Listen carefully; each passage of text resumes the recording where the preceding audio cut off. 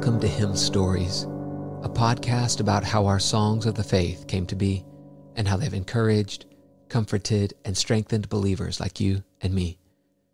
Hymn Stories is a part of the Media Gratiae podcast network. My name is Ryan Bush. Frances Ridley Havergal was born on December 14th, 1836 at Astley, Worcestershire, England.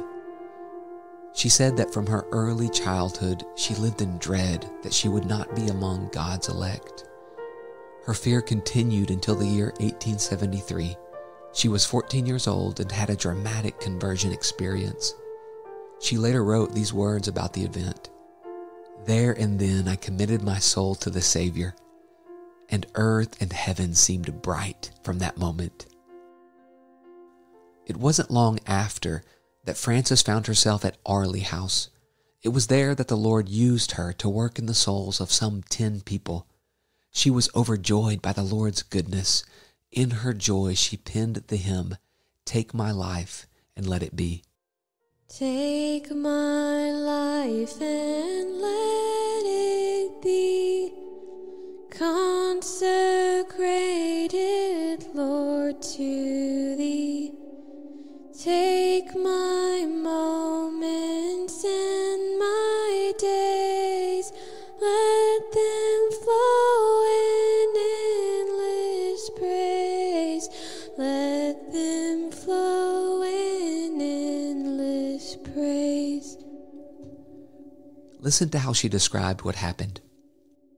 Perhaps you will be interested to know the origin of the hymn, "Take My Life." I went for a little visit of 5 days to Arley House. There were 10 people in the house, some unconverted and long prayed for, and some converted but not rejoicing Christians. God gave me this prayer, "Lord, give me all in this house." And He just did.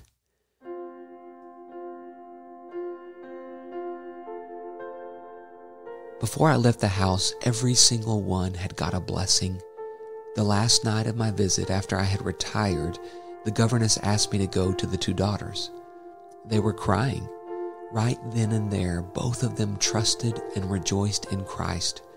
It was nearly midnight. I was too happy to sleep and passed most of the night in praise and renewal of my own devotion to God. That night, these little couplets formed themselves and chimed in my heart one after another till they finished with "Ever only all for Thee." Take my love, my Lord, I pour at Thy feet its treasures store. Take myself and I will be ever only all for Thee, ever only all for Thee. Thank you for joining me in this episode of Hymn Stories.